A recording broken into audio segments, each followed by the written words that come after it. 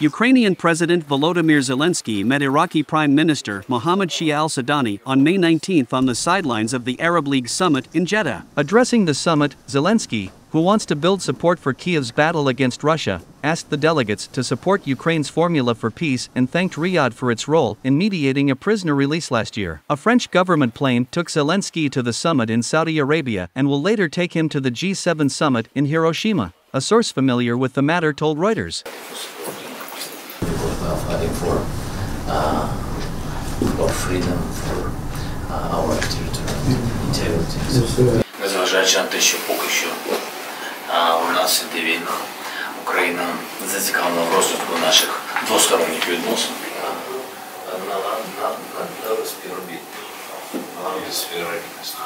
أود أيضا أن ننتهز هذه الفرصة ومناقشة المشاريع الواعدة في مجالات مختلفة في إطار تطوير العلاقات الثنائية.